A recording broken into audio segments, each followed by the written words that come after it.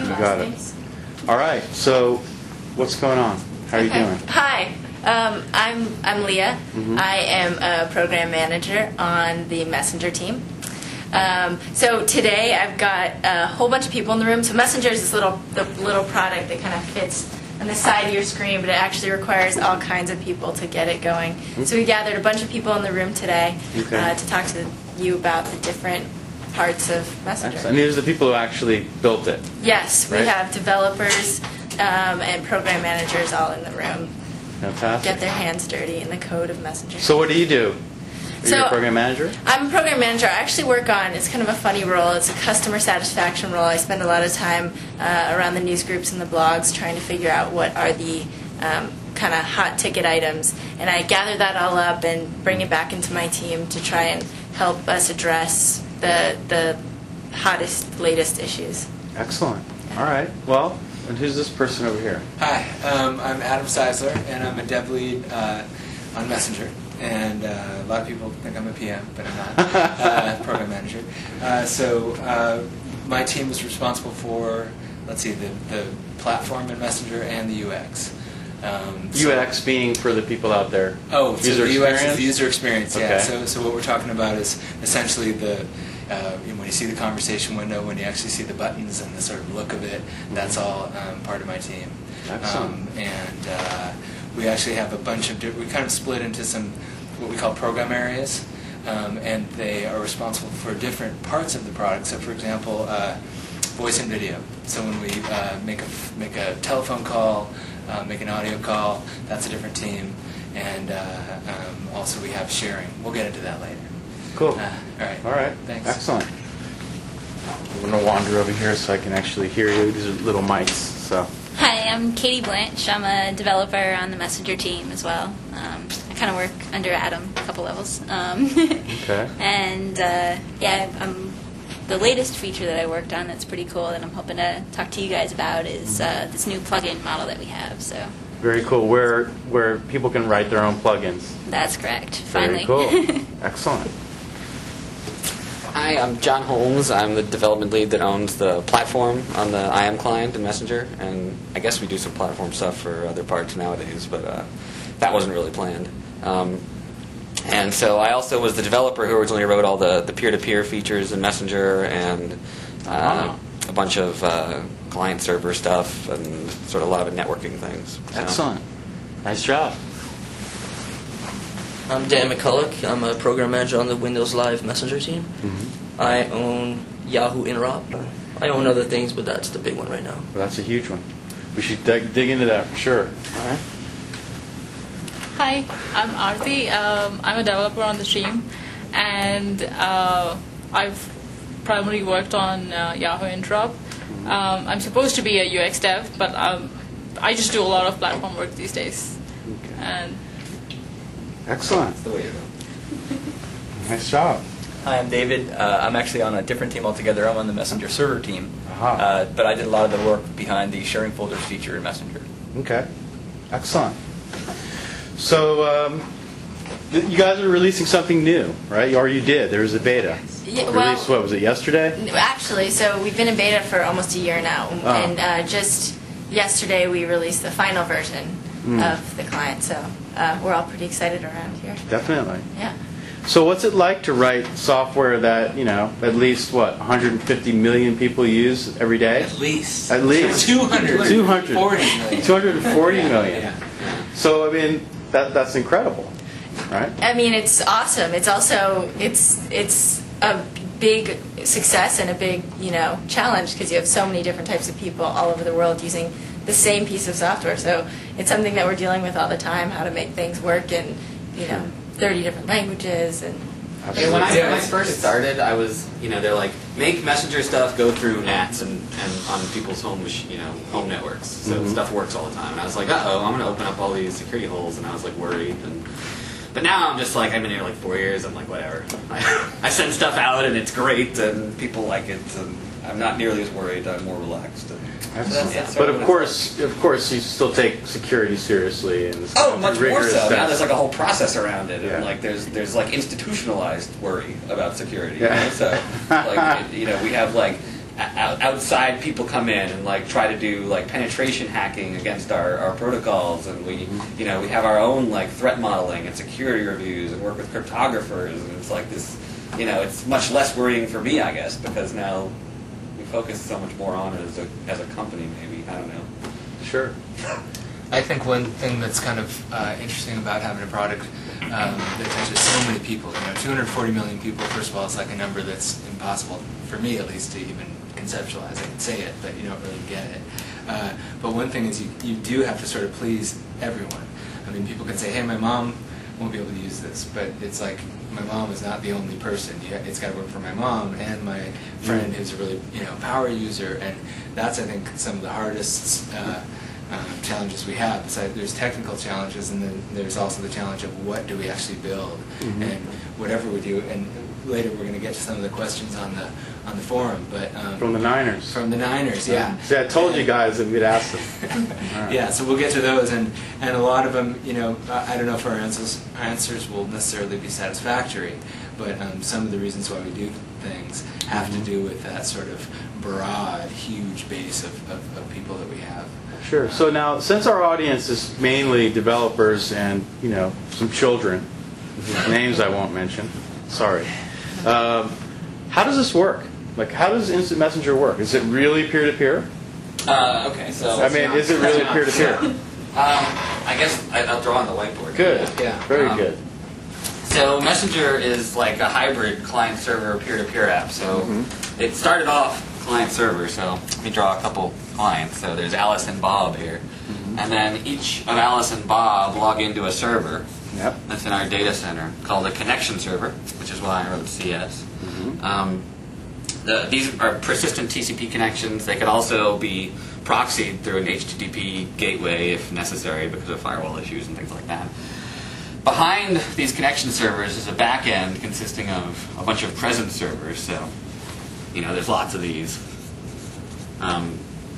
Each person will get hashed basically to some presence server that is their presence server for that particular person. The presence server is where things like your friendly name, your status, away, online, all that stuff, your the description of what your user picture is, your personal status message that you type into Messenger, all that stuff is stored in your presence server. Your buddies, when they tell the connection server who their buddies are, their connection servers subscribe to their buddies' presence servers to get the presence information that is sent up through the client-server connection. So that's how the presence system in Messenger sort of works. So Alice changes her status to offline. It goes up to the CS, up to the presence server, down through the subscription to the CS, and then down to Bob's client. And then Bob can show the new status. Instant messages go through a sort of another pathway in Messenger. There's these other servers called mixers that send the IM traffic. So when Alice wants to talk to somebody, Alice tells her CS, basically, I would like to talk to somebody. The CS says, okay, go talk to this mixer, and sends her over to a mixer. Then on the mixer, Alice can say, I want to talk to Bob.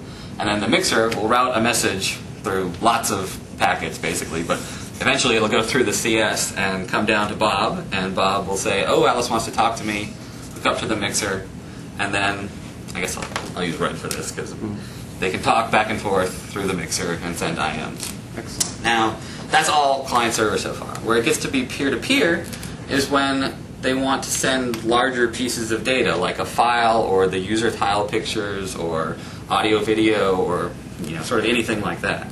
And basically how that works is we set up one of these mixer sessions between the two people who want to talk, and then through the sessions we send a couple packets back and forth that sort of negotiate like how to set up a direct connection, how to set up a secure connection. So I might tell you, my IP address is this, and I support these types of protocols, and I have this sort of NAT or firewall, and you'll tell me what you've got, and then we can say, okay, here's how we can set up a direct connection, and in most cases, set up a direct connection from A to B and send data back and forth that way. But if that fails, and if we can't do that, we can always send data through the mixer. And so the data sort of always can make it from one side to another, which is pretty good. For voice and video stuff, or I guess for voice stuff, not really. Well, for voice and video, there are different relay servers other than the mixers that do sort of the same function, but it's not really technically important that they're different servers. So John, you want to talk about? So you mentioned there was a peer connection that was made, if possible, but maybe you can kind of dive a little deeper into the details about how you use TCP and we fall back to UDP, et cetera, and the kind of some of the some of the strategies we use there. Yeah. So we have this whole abstraction in our client called a transport, and a sort of master session. Underneath the transport, basically any sort of feature in our code that a developer, like any developer on the team wants to work on, like file transfer or file sharing or user tile transfer, any of these features that a person wants to work on, they can use this abstraction of a transport and say, I'd like to get a transport to my buddy Bob. And then, so they make a call on the transport saying, or on the master session really saying, I'd like a session to Bob, so give me Bob. And then the mechanics here basically set up one of those mixer sessions to Bob and provide an abstraction that lets them do things like send data, they get like an on-receive event inside of our code base. And then underneath the transport, the way that's all abstracting is you have all these queues, but you have a bunch of bridges to actually send the data. So there's three sort of ways we can send data right now, and we're adding a fourth, that the data will actually get to the person. So we either can set up a direct TCP connection, which is our first choice, because that's fast, reliable, great, works well. A lot of times we can't. We try to set up a direct UDP connection. The problems with the UDP, as probably some of you know, are that it's not a connection-based protocol, so that packets can get lost, packets can be delivered out of order, they cannot be delivered at all. So we have built on top of UDP our own sort of reliability, guarantees. And then if UDP fails, we'll send stuff through the mixer using the same protocols we would send IMs. What are on the UDP bit? What are some of the differences between the reliability that you've built on top of UDP and TCP itself? So for simplification of testing and development, what we built on top of UDP was an ARQ1 protocol. It's like ARQ1, which just means automatic retransmit requests and have one packet in flight at any time. So basically, if there's two guys and this guy wants to send packets to that guy, he can only have one packet out at once, and the packet sort of heads across to this guy, and then he can send, this guy sends an acknowledgement back that comes here, and then this guy will send his next packet when he gets the acknowledgement. If he doesn't ever get an acknowledgement, he just retransmits that packet and keeps doing that until he gets an acknowledgement eventually. Whereas TCP has all this sliding window stuff and sends a bunch of packets at once and really optimizes the throughput in a much more serious way than we do, which is why we prefer TCP. Right. So disadvantage of this is it's potentially much slower. It is. On a high latency link, it's potentially much slower because you have to wait for a full round trip before sending your next packet. Is it duplex so that you have two packets, so ARQ1 in each direction? Yes, it is ARQ1 in each direction. And we don't... I don't even remember if we piggybacked the axe or not. I wrote that years ago, so... I don't know. Cool. So fundamentally, this architecture hasn't changed in our latest and greatest version of... fundamentally, it has not changed too much. This stuff has changed here in our 8.0 version. So it used to be before 8.0 that when you first logged in, so when Alice first connected up to her connection server, the connection server would talk to this back-end server called the address book. Okay.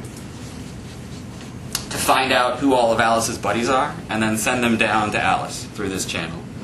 The difference is that now Alice will talk directly to the address book, find out who her buddies are, and then send them up to the connection server. That's the main difference in the client-server interaction in this version. SSL stuff?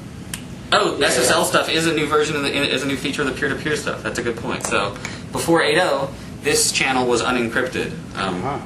This channel, and also the red channel here. Basically anything that went through this transport system was unencrypted before. Okay. And now we've added SSL-based encryption to it. We've got Passport, so Passport will issue certificates to users that ask for them. These are like short-lived but actual certificates that say Bob is really who Bob claims to be, and based on Alice having a certificate and Bob having a certificate, the two of them can set up a SSL or TLS connection to each other and then encrypt data. The only data we're encrypting right now is in the file sharing feature, but there's nothing in principle that would stop us from encrypting all the data that goes across the transport. And it's really end-to-end encrypted. I mean, you can't decrypt it on our mixer, even though the data's going through. But if you encrypted and decrypted messages, simple text over, I mean, that would affect performance. No, SSL. Well, no, but not really, because it's end-to-end. So it's A and B that are doing the encryption, and I see. The mixer wouldn't be decrypting them in the middle. They would just be these encrypted packets sort of flying through. Got it. And even the real issue, I think, with S-channel and SSL is the connection establishment. That's a really expensive operation. And so since you're not typically setting up a lot of connections to other people all the time, the actual overhead isn't that much on a reasonable, PC. So PCs are getting really, really fast. Intel keeps asking, what are people going to do with all these cycles? So there's one thing you can do. You can encrypt all your traffic. Cool. So is there WCF in your future? And What's the WCF? It used to be called Indigo? Oh! Well, apparently not. Someday. It's something that space. It's something that back when it was like web services and web services enhancements, we sort of thought about that stuff. And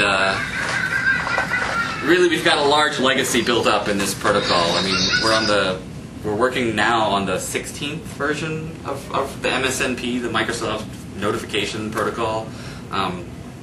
And we, these servers support many versions back, and the clients support several versions depending on the version of the client. And it's something we're definitely thinking about, but no real plans. Do you want to talk about offline IAMs and how the web service works there? Geez, I don't really know it as well as some people might, but Well, I mean, generally speaking, generally speaking, to send an offline message, we have another offline IAM web service.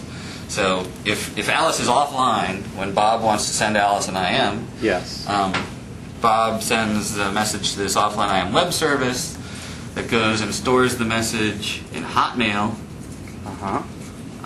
Then when Alice logs in, Alice's server gets a message from Hotmail that says that there's a message waiting for you. There's a message waiting for you, and then Alice goes and retrieves it from the web service. Yeah. And so you could have a purely offline conversation, because then Bob is offline when she retrieves it, sends him one, goes back up there, he gets online, she's offline, and you just have an offline party. Some people like to call that email. Exactly. It's moderately instant messaging. As emails. I mean, they're in Hotmail. They're emails. Well, the cool thing, the thing is, though, as far as when you go back to like UX, in the old days, which I guess is the last version, when I tried to contact somebody who's offline, I got this little message that says, "You want to send them an email?" Yeah. Then it launched my email client. Yeah, much better. Yeah. Much better. And the key is when the person, when the buddy responds to you, the other contact, it comes via messenger. I mean, we will try to, it all stays within the same experience, so you're not in some of the other email program. Another thing I wanted to note on that, though, is that we actually do try to, we have the feature of appearing offline, and there's a somewhat complex interaction that can happen when essentially, if I'm appearing offline, and if we're both appearing offline, let's say, and I send you an offline message, it'll actually go through that offline IAM web service. You'll receive it, but you can, if you're actually online, you can actually set up an SB session with me, and we can actually communicate over the SB. Mixer. Oh, I'm sorry, the mixer. So we've changed the name. So that. The intention is so that we can actually have less latency, because if we go through the offline IAM web service, it can take quite a while to get the messages. So anyway, it's not necessarily the optimum design. It would be kind of cool if we could just talk to the CS and have the messages just routed offline or online, depending. But that's the way it works today. Very cool. So what else do we have going on here? Well, so John was mentioning that, that the sharing feature is one of the things we do a little bit differently. We're actually doing a lot with sharing right now. It's one of our exciting areas, and David's actually the right person to talk a little bit more about that. So maybe we can delve into sharing. Sure. Yeah, maybe we should talk about the S channel and How you use the transport, etc. We can talk about that a little bit if you want. Yeah. The S channel, in some sense, was a necessity of going with sharing, because obviously you don't want to share your files with other people when anyone on the internet could read them. That would be a bad thing. So, so one of the sort of requirements to make sharing happen was to get that S channel stuff in. But I think, do you want to go into more detail on that, or is I it? don't know. Well, let's talk about what is sharing. What are we talking about here? So the Sharing basic files? idea of sharing, to go technical, is basically peer-to-peer replication with a multi-master sort of scheme. So basically, every copy on every computer is sort of equally valid, if you will. So the nice thing about doing sharing in this way, as opposed to other ways of doing sharing, is that it's completely asynchronous. So I can share with you regardless of whether you're online or offline, and when you eventually become online, the things that I've shared or changed propagate to your computer automatically. And similarly, when you're interacting with the stuff that I shared to you, you're interacting with it on the local computer, and it's just as fast as if it were your own files. So literally, we're just taking a folder on your computer and a folder on my computer and guaranteeing that those folders maintain the same basic... They're synced. They're synced, yeah. Okay. So so that's what we're doing. What I think is really cool about this is sort of within, I don't know, we betaed in December, we're basically the largest peer-to-peer system, I think, that supports mutations. There were other peer-to-peer systems that really didn't support overwrites, which make, if you don't have things change, it's a lot easier to maintain copies that are equal because they didn't change. But we're the first ones to really do it, really broad, really wide scale, in a way that things can change, and we maintain consistency across the different copies. So what we're doing instead is we actually have the contents, and so we, if I have a file named foo and you have a file named foo that are different content, we'll detect that and deal with it appropriately. So you keep a master copy? We don't actually, so that's the point of multi-master, is that every copy is a master copy. Okay. So that's how do you interesting thing determine about whether it. or not the files are equivalent? Where do you do that? So each master, each copy does its own determination of this. We use a technology actually that we've taken from Windows. It's shipped with Windows in Server 2000. So I guess it wasn't called that. Windows 2000 had some technology called the file replication system that's used underneath Active Directory in Windows, and we took the file replication technology there and repackaged it and shipped it with Messenger, and so we're using the same basic technology. It's actually a re-implementation from the Windows 2000 version, but same basic idea. So I can go into details of how that stuff works, but basically the idea is that we track changes to files in the file system, and for every change we record the files that have changed, and then when the two peers talk to each other, we can very efficiently tell each other, each one tells the other what has changed and what hasn't changed, tells each other what has changed, and they can just download those changes and make the changes happen locally, and then you end up with a consistent version.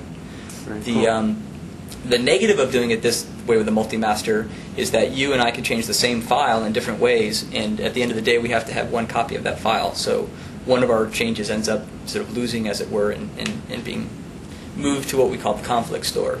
Understood. The conflict store. So what's interesting about that is we don't know whether people care about these conflicts or not, and so one of the things we want to learn as people use the sharing folder feature is how many people actually go and look at the conflict store and do something with it. Sure. Well, I mean, if we were sharing a document and we were both changing it and only one got saved, so the next day that I look at it, my changes aren't there, or that person's changes aren't there, that's a bummer.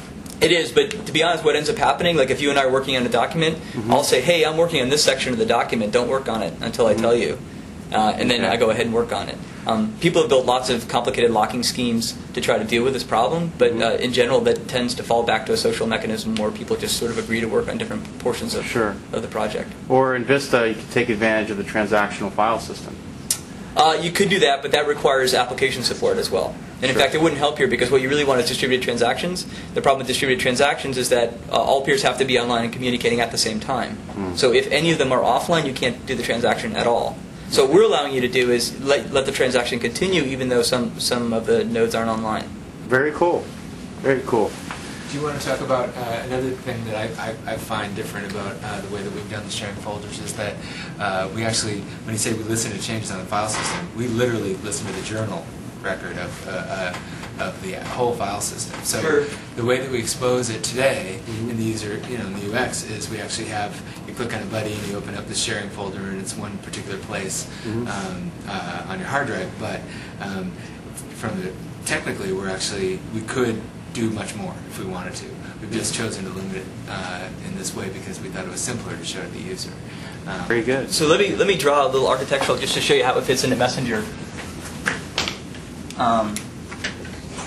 So if you think you have the Messenger binary that's there today that has, as John described before, this sort of peer-to-peer transport and a bunch of other stuff, of course. What we've added is we've added a DLL that basically takes this code from Windows and wraps it in a way that Messenger can call into it, for one, but also takes all the things. So when you have code that's in Windows, obviously it can interact with the rest of Windows, but when you take that code out, it can't interact with the rest of Windows necessarily anymore.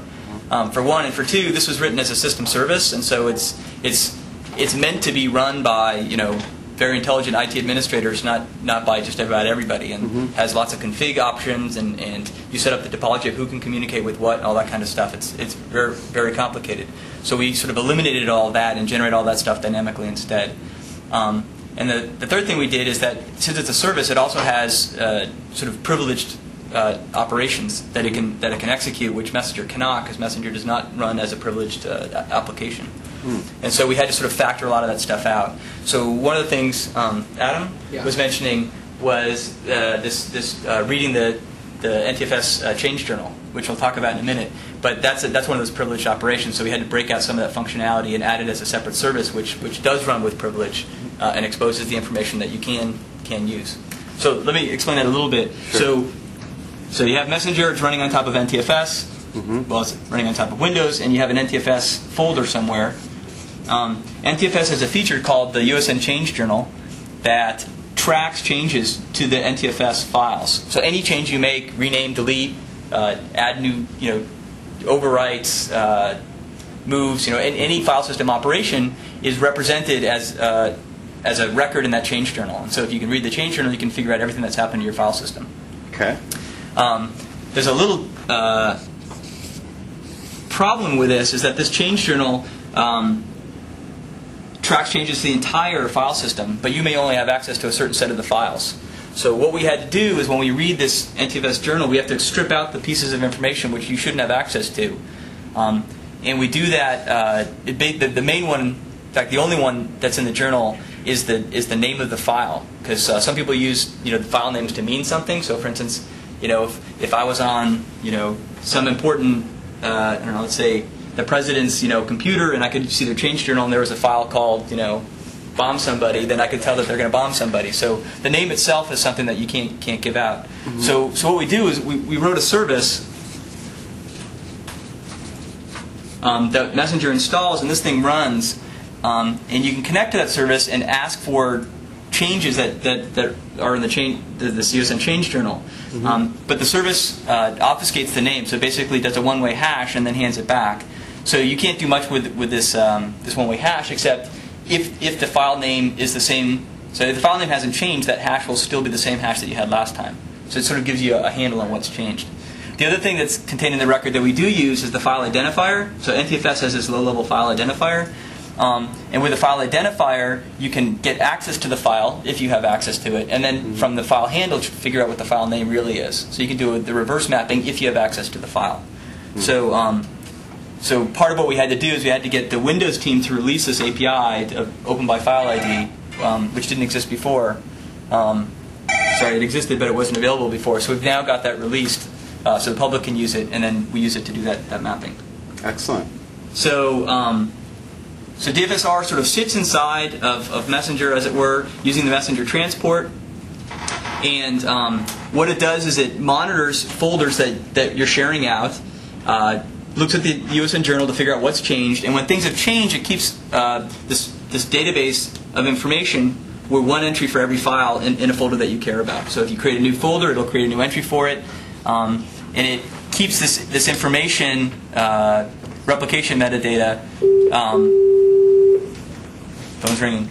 Keeps this replication metadata on all the files. So the basic things that it has a version, it has a globally unique identifier, so that all the different peers agree to the same ID for each file. So if I change a file that you've already seen, you'll see that it's a changed file, not a new file, for instance.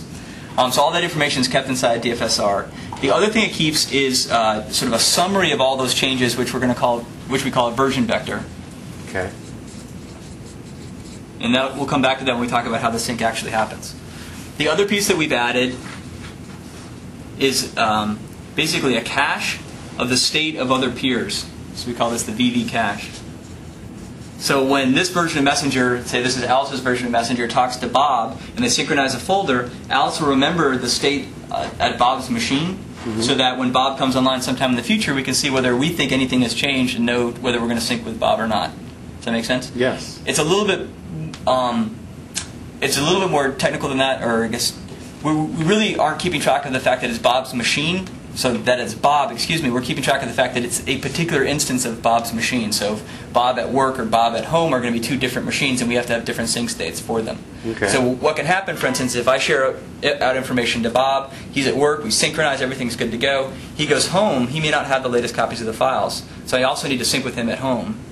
And one interesting thing about that is he's got work, so he can make changes at work, sync with me, go home, and then sync with me, and he'll pick up the changes from work even though his two machines didn't talk to each other directly. Yeah, that's actually kind of a cool point. If you wanted to have a sort of a kind of a way to roam your files, if you had the, if your friend was okay with it, you could use your friend as a relay using the sharing folders. So if I had a file that, whatever, a document, I could share it with John, go move from work to home, and then get it from my share with John, and then it would be a way for me to roam that document. That's just today. That's kind of a little workaround, just for the geeks out there. Sure. Well, there's lots of them out there. Yeah. So, real quick on the algorithm we use, and so my messenger's running.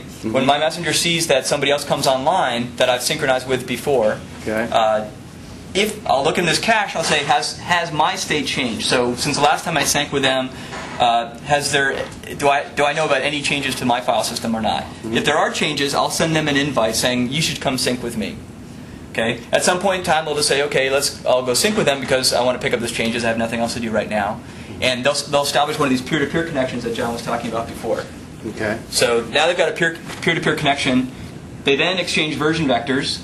So basically, I send this compact representation of all the changes that I know about to the other side that compares it, and by the comparison, you can figure out exactly what updates you have not seen on your side. Does that make sense? Yep. Then you basically, for each update, you just exchange the update back and forth. The update contains sort of what has changed about the file at a metadata level, so has the name changed, have the attributes changed, that kind of thing.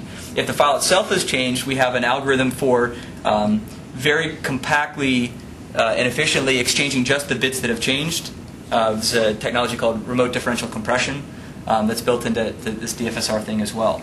So if you have like a 10 megabyte file, say a Word document, and you went in and you added a paragraph, we'll basically just exchange just that paragraph, not the whole thing.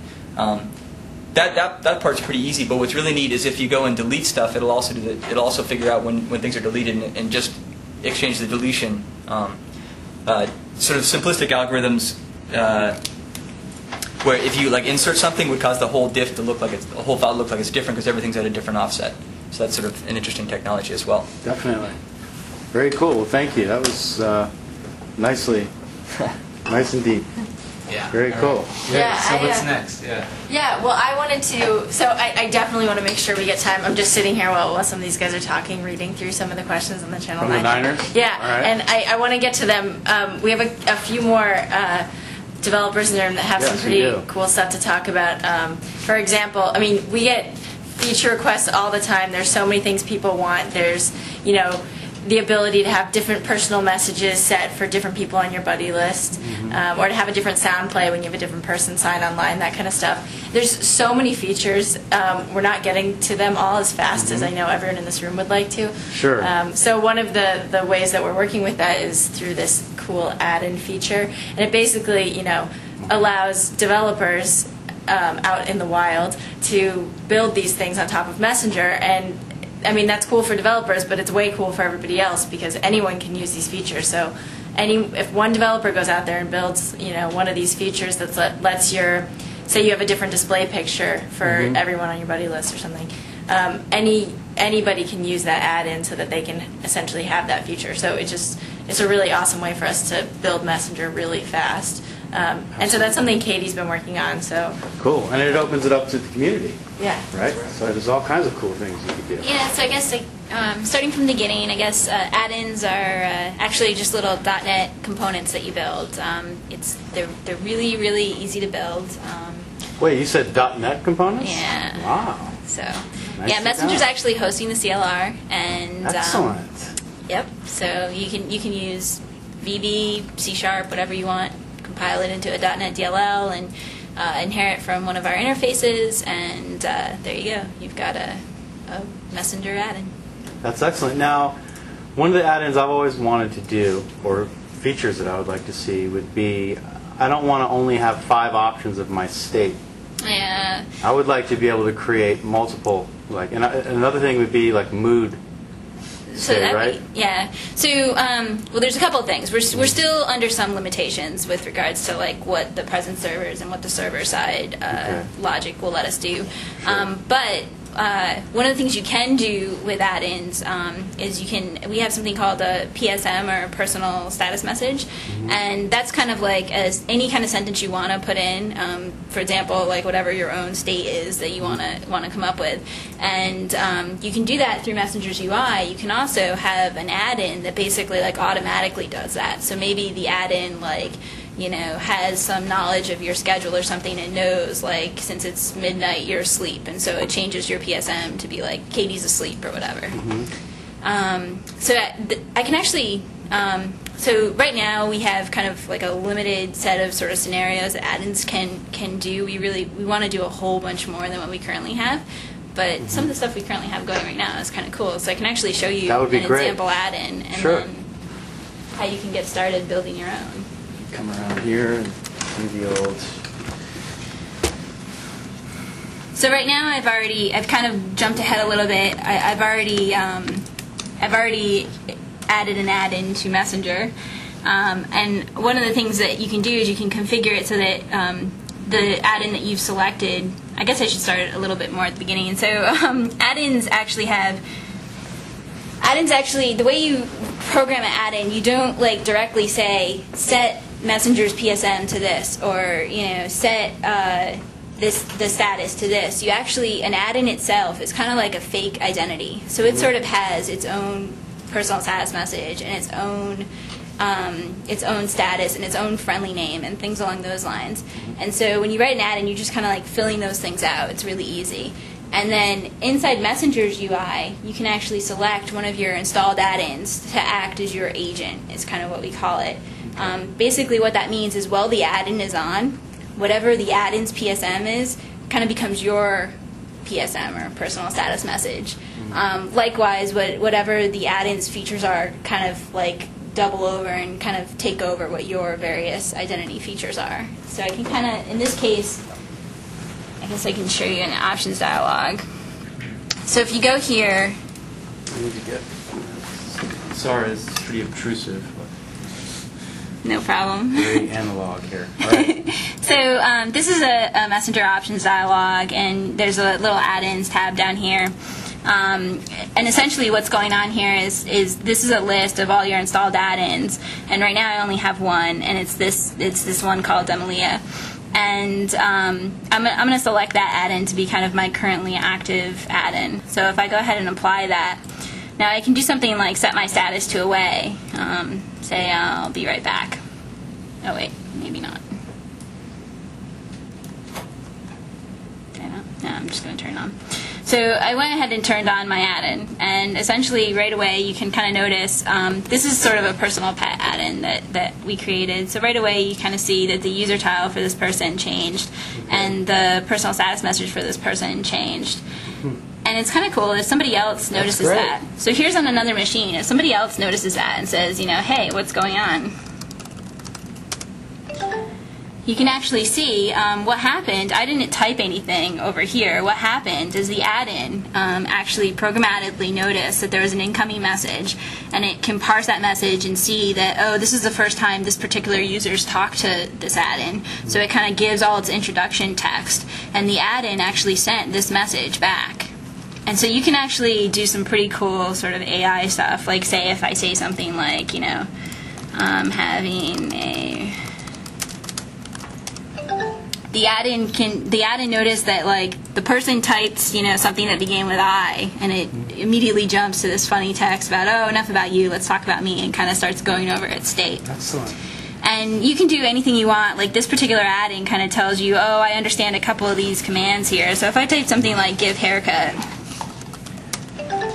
you can see that the user tile actually changed, and his hair got a little shorter. And what's kind of cool, if we look over on the machine that's actually running the add-in over here, yeah. the friendly, or the PSM actually changed to reference that somebody is actually talking to him. And so all of the buddies of this person actually see that, you know, actually see the user tile changing and the personal status message changing and things like that. Very cool. And what was it? Something else. Oh, and the other thing that's kind of cool is add-ins can... so if I go over, and this is like the local machine now, it's kind of confusing, I'm sure. But if I go and type something like...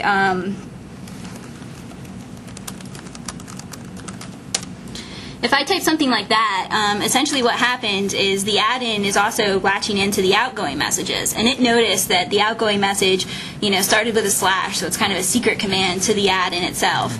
So the add-in kind of processed that internally and actually incorporated what I just typed into its AI, and it responded. Instead of sending that message, it sent this like cool little action message here. And if over on the other side I typed something about...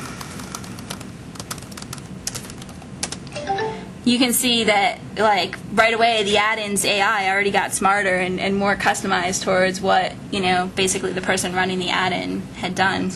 So there's kind of a lot of cool possibilities with that. We're pretty excited about it. Absolutely. We want to open it up and do a lot more APIs than what we have right now, but the feature is actually live in our latest builds. So if you go, cool. I have a blog. So this is your blog? Yeah, so I just recently started this, and if you go here, there's a little blurb about what the feature is and what kinds of, this is kind of describes all the APIs we have exposed right now. And if you go down here at the very bottom, there's some sample code, and it shows you how, like, really, this is like, what, 20 lines of code. It mostly comments. This is a it's really easy to write cool add-ins. Excellent. So. Very, very cool. So you want to get to some Niner questions, and then perhaps Yahoo! Yahoo, the Niner question. oh yeah, the Yahoo interop. Yeah, the Yahoo. I think Yahoo is just the thing that's making us all go kind of crazy around here right now with excitement, good crazy. So what does it mean, Yahoo interop? With their messenger client, you can now communicate with it through...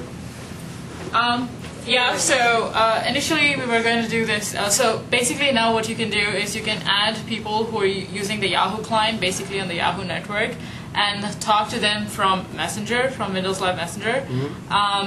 And you can get presence from them if they're signed in on the Yahoo client. You can IM them, you can send them nudges, you can send them emoticons. There's a subset of the features that we support. We don't support everything yet. But in the first version, IM, emoticons, nudges, those are the ones that are supported. That's cool. Yeah. So I mean,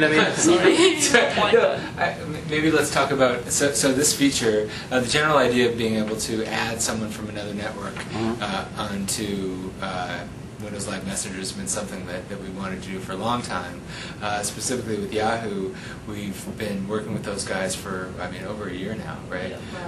And we went through a bunch of different, the key was we wanted to get this thing out quickly, as quick as possible, make it so that people can actually talk to one another. And we maybe can talk about the different routes that we looked at technically. I mean, is it purely a technical problem, though? I mean, certainly there's a policy level at the server. There's also like a business deal that has to go through, right?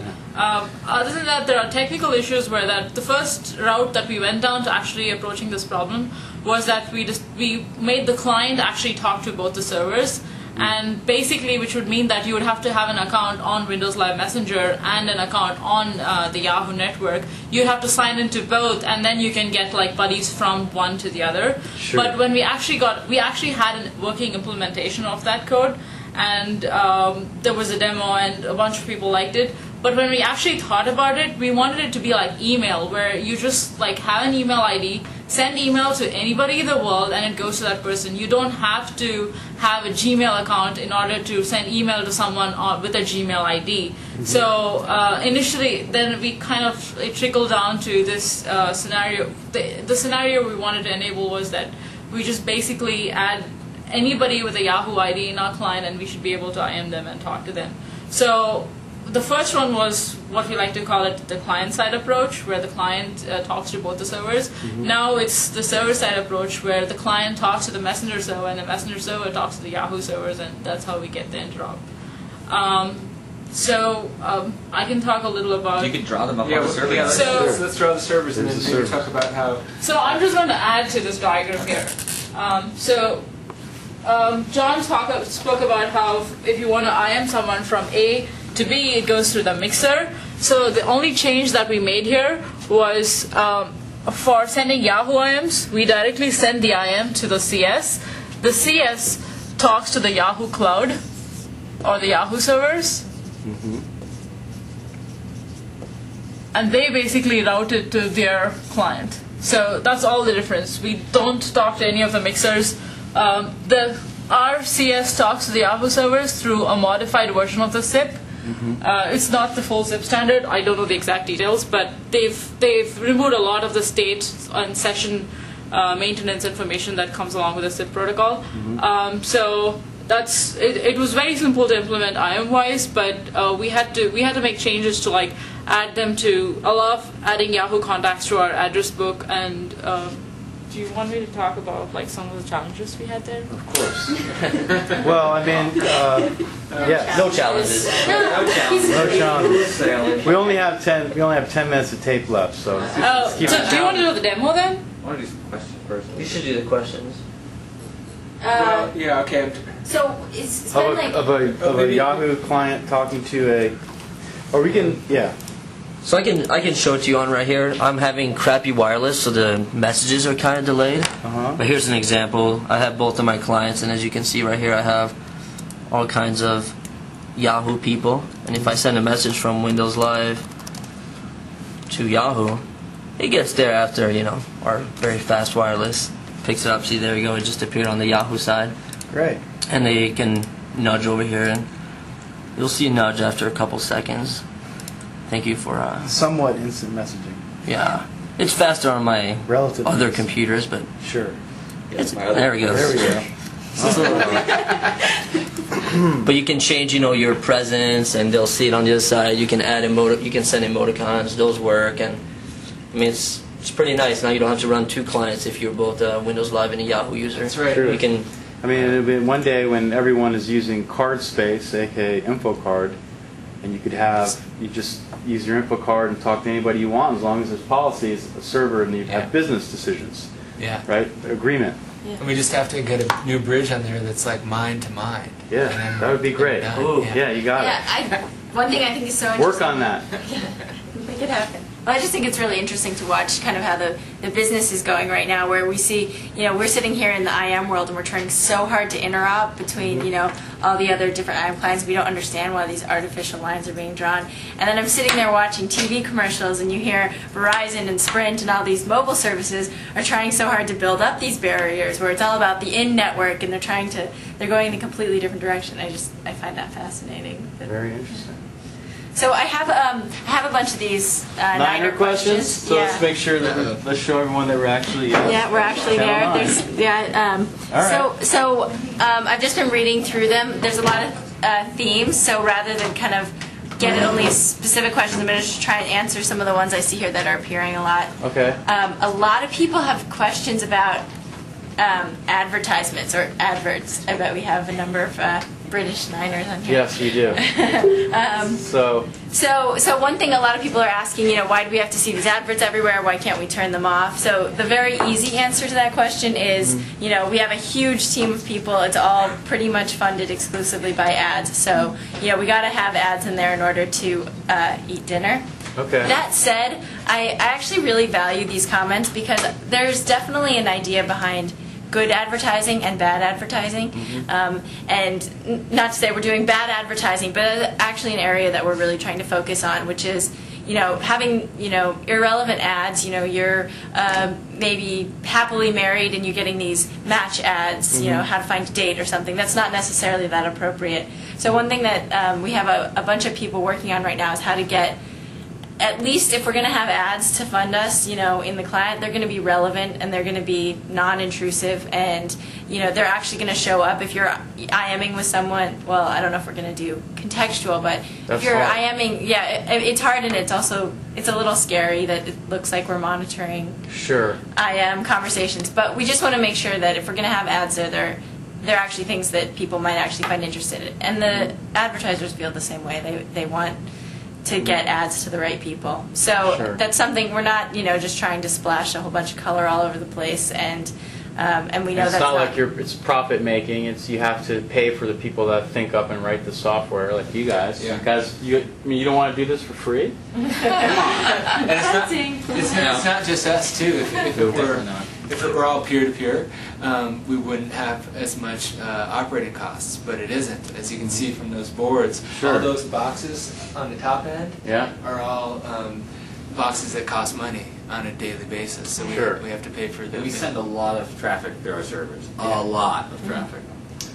With 240 million people, we have over 100 million logins a day. So Yeah. billions of messages to pass through there, and we have to pay for all that bandwidth. So Exactly. anyway, that's Yeah. one of That's So a good just point. to- All right, so I think that's kind of clear. Yeah. I mean, Yeah, and to wrap that up, a few people said you didn't used to have ads. Well, we didn't used to make any money. So we used to lose a lot of money. So that's part of the reason. You're for getting closer to the black now. Yeah, on MSN exactly. land. It hasn't always been the case. we were. Although we've always had the nicest Yeah. campus, which when I was in Windows used to bum me out. Windows makes half the money that the company makes, and we had this crappy building in 26. It's just the newest. That's why. Oh, It was okay. the newest. Very cool. Yeah. All right, So, let's move on to the next yeah, one. so some other questions. A lot of people have questions about winks and nudges. This gets back to something we were talking about in the beginning. So you'd be surprised. I get a lot of email from a lot of different types of people, and I would say my inbox is filled with about half people saying winks and nudges make me want to, as someone put in here, gouge my eyes out. And then the other half saying, winks are my favorite things in the entire world. When are we going to get new winks? Sure. So that's one of those things where, we just have just a staggeringly diverse group of people. And one thing that I think we've been aiming for is to kind of try and get everything in there so that people can kind of pick and choose what they use. So if we have everything available, then in theory we can kind of make everyone happy, of course, except for a lot of the Niners, which are kind of the minimalists that don't want to look at a bunch of stuff that they're not going to Well, I use. mean, then theoretically, I certainly recall in the file options menu, I can disable nudges, and I can That's right. disable That's right. winks, and I can disable the little smiley faces. So. And in general, especially with Windows Live, we want to make it more and more configurable. So the idea is the user controls his or her experience. Yep. Obviously, we've got to have some ads.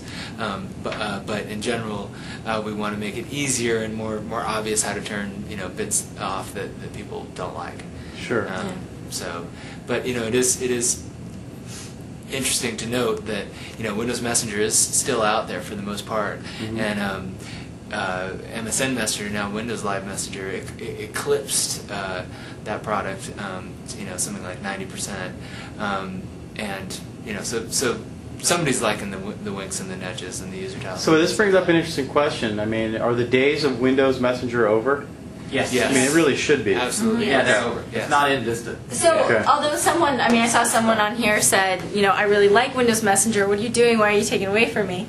And the answer to that is really just to try and focus our resources. I mean, before we had a team in a completely different building working on Windows, and we were working on MSN, and we weren't really talking to each other very much. And Yeah. this is a really great way for us to focus our efforts and get all the right stuff in one client instead of Yeah. trying to, juggle two or beyond. Excellent. So are there any others? So those are the two one major. technical question about the blocking. There's a Can technical. someone, Oh. can someone? I thought Yeah. John can answer that one. Let's see. It was if I block someone, can they still find out what my status Yeah, can they is? know whether or not I'm blocking them? No, not unless they ask one of your buddies who hasn't blocked you. I mean, there's no way in the protocol they can tell, but, if I blocked Katie, but I didn't block Adam, and Katie just asks Adam, hey, is John online, then Adam could tell her, but there's no way from the protocol you could tell. The server will just tell her that I'm offline if I block her. Okay. Same thing that's- with appear offline too. Yeah. Like, Yeah, appear offline works basically the same way.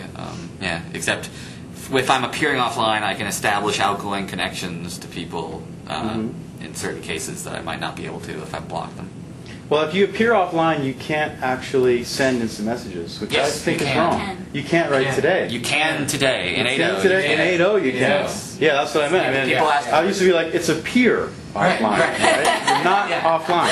Yeah. All right, because you might want to be offline and then still email people that that's you don't. right. You Yeah, know what people I mean? ask for it, so we did that. Which would be interesting if you could have contextual status in the sense that I want to be offline for this person that's a pain in the A, Yeah. but for Yes, everyone there's else the I'm online. groups. People And have this asked for person that. I'm away. And They for my want, like, boss, a- I'm working. Yeah. They want different pictures for their coworkers and for their friends, and And this you is know, all it's happening something- in A. No, that's not an A. that's not. Oh, That's something coming. we're working. That's on. coming. Yeah, that's John's just saying. We get that a lot. Even people on the Okay. team want that. I want Sure. it.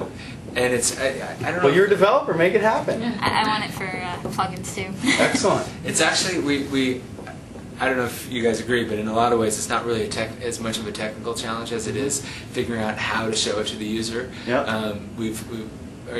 We're running out. Okay. Okay. Oh. Anyway, So what- hey, thank things you. are coming. Yeah. Yeah. Thank you. Thank Thank you. Thank you.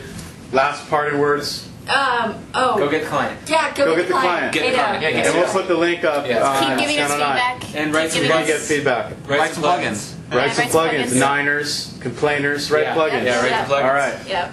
Very Tell me good. what APIs we need to add. Cool. And just, Channel 9, I'm sure the Niners will speak up and Yeah, fantastic. give Cool. advice. And Yeah. thanks for for watching. yeah, thank you.